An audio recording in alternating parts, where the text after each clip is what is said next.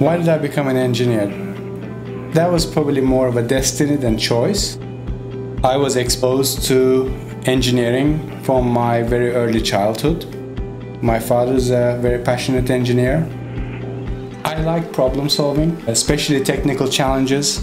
So taking on customers' issues or problem cases that we have within SKF, I really enjoy working in those environments. I graduated from Sheffield Hallam University in the UK with mechanical and production engineering.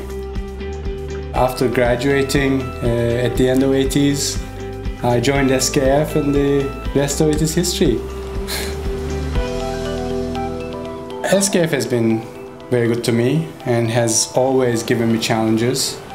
You come to work at SKF most of the time not to work with your colleagues but to work with your friends.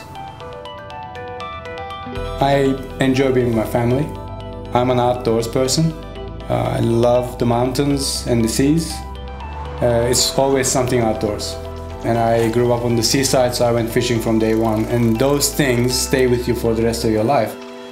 Anybody that's been a sailor or a fisherman or spent any kind of time out in the sea will tell you without a doubt that ocean is very powerful. Just imagine if we could harness that power. It is so big that we could create a new energy revolution.